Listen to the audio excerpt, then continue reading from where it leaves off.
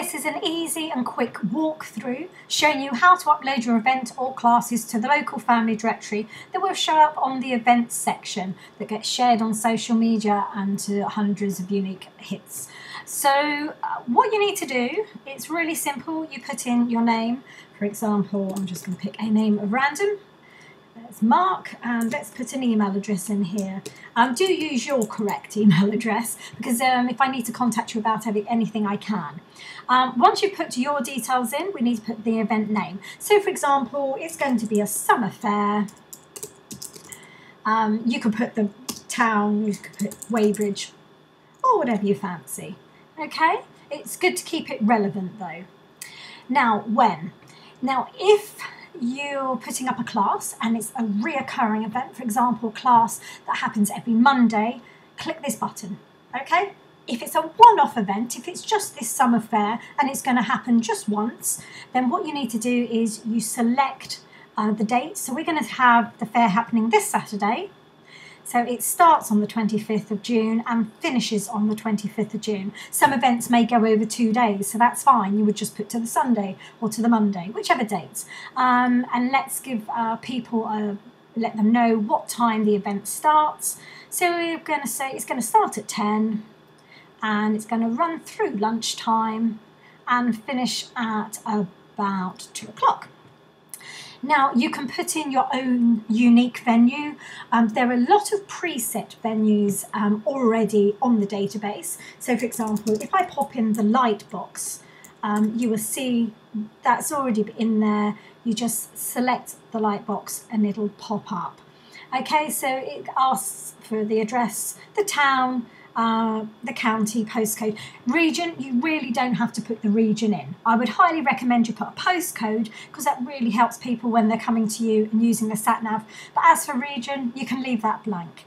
Now, as for details, you pop the details about why people should come to your event, what's going on. So, for example, it's a great family event. It's got a barbecue, a fair, face painting, and it's raising funds for XYZ. These are all examples. Your event could be something completely different. This is just an example for you. What I would highlight is please, please, please remember, put your website if you have one, and also contact details. If you want people to be able to contact you, for example, if you're running a class, it's a really good idea to put your contact email, your contact number, so people can contact you easily. All right? So then you want to choose what category. Okay, so for example, well, I'm going to do this as a fundraising event. Now, for your event image, you just hit choose file, and then you go to your computer and then you select, so here's one I prepared earlier, so here we go, and then you can see it's attached itself there, and then you hit submit event.